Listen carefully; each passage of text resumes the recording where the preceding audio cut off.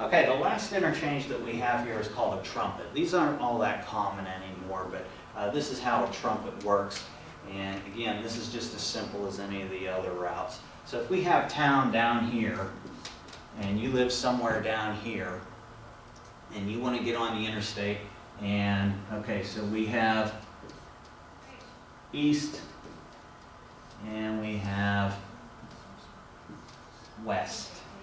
So east and west, and we want to go west. We're going to leave home, get in our car, go across the bypass above the interstate, and as we go around this curve, we're just going to start speeding up, speeding up, speeding up, getting up to speed, and west we go. If we're at home and we want to go east, we're just going to follow this little offshoot right here, curve right around, speed up, speed up, speed up, and we're going east. Okay, let's say we're coming home. If we're coming home and we were somewhere over here and we're heading east to get home, we're going to follow our exit sign, exit. Once we get off onto the exit, then we start to decelerate, and boom, down home we go.